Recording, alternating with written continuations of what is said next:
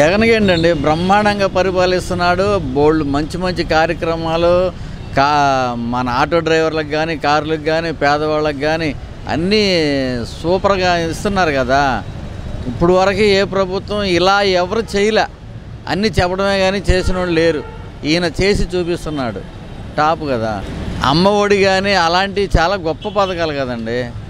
డైరెక్ట్గా పిల్లల అకౌంట్లో పడుతున్నాయి కదా. అంతకు మించి ఏముంటుంది మనకి. తాగేవాళ్ళు మరి కరెంట్ షాక్ లాగా ఉంటుంది కదా తాగడానికి వెళ్తుంటే. వాళ్ళు తాగడానికి వెళ్తే బోల్డ్ రేటు కదా, అవి ఆటోమేటిక్గా స్లో అయిపోతారు. చాలా మంచి నిర్ణయం కదా. ఇంతకుముందు గత ప్రభుత్వం ఏం చేసింది, ఆదాయం కోసం మద్యాన్ని ఏరులాగా పారిచ్చింది. ఈయన అలా కాదు కదా, అది క్రమంగా తగ్గించుకుంటూ వస్తున్నారు. అది ప్రజలకు మంచిది. చంద్రబాబు గారు ఆయన స్టైల్లో ఆయన చేశారు, ఈయన స్టైల్లో ఈయన చేస్తున్నాడు. ఇప్పుడు బాగా ఉంది కదా, అప్పుడు కంటే ఇప్పుడు చాలా బాగుంది. బాగానే ఉందండి. అమ్మఒడి ఒకటి ఇచ్చారు, పింఛన్ ఇచ్చారు. ఆ ప్రభుత్వంలో 65 సంవత్సరాలు అన్నారు, ఈయన 65 సంవత్సరాలకి అందింది. ఇంటింటికి వచ్చి ఇస్తున్నారు, బాధ లేదు. లైన్లో నుంచునే పని లేదు.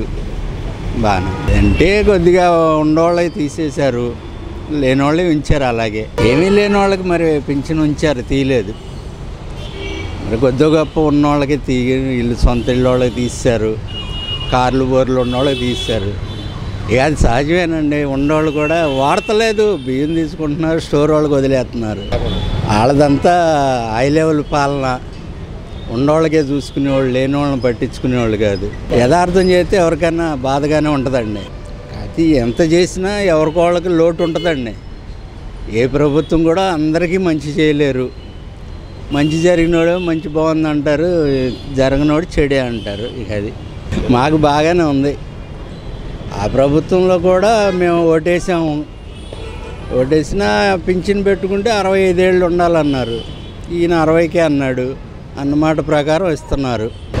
ఒక్కోటి చేసుకుంటాం. అన్నీ ఒకసారి అవ్వండి. ఏదైనా అమ్మఒడికి అంటే పిల్లలకి 15,000 వేశారు.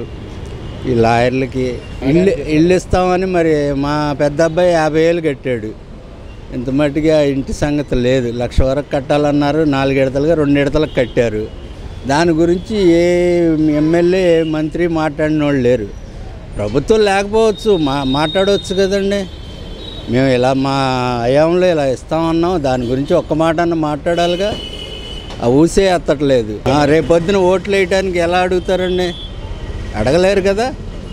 నువ్వు కట్టమన్నావు, 4 విడతలుగా కడతామన్నారు, 2 విడతలకు కట్టారు, ఇల్లు రాలేదు. ఇంకో ప్రభుత్వం వచ్చింది, ఫోర్స్ చేయి, నువ్వు ఎమ్మెల్యే మంత్రివి, మీకు ఉంటుంది అధికారం.